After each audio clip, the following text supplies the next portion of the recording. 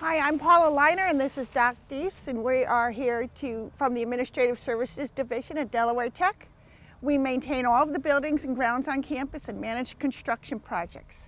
Today's prizes are a Georgetown Chamber membership valued at $150 and items donated by Water Lily in Bethany Beach valued at $100.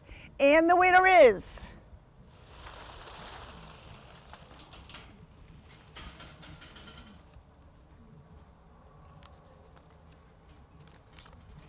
Gary Fisher from Rockville, Virginia. Congratulations, Gary.